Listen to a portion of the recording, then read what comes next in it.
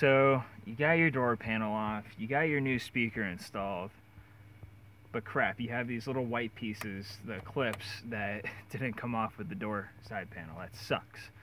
So you might want to try to like get like some pliers and pry it off, but then you're gonna end up breaking clips. You don't want broken clips because then you're gonna have to go back to your dealership and order new clips for 20 times the price of what it's worth.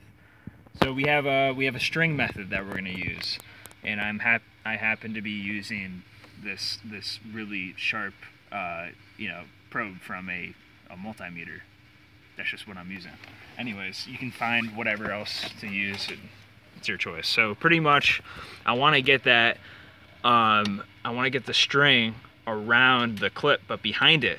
So the only way to do that is if you go in here like that, and you kind of make a little gap there. Take the string, and then kind of pull it around like that.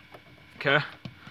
So now we have the string behind the clip, and we're gonna want to take our hands like this and kind of tighten it like that.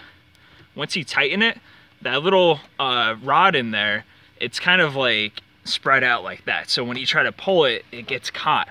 So when you put the string around that, you're essentially doing that to the actual like rod, and then you can just pull it out.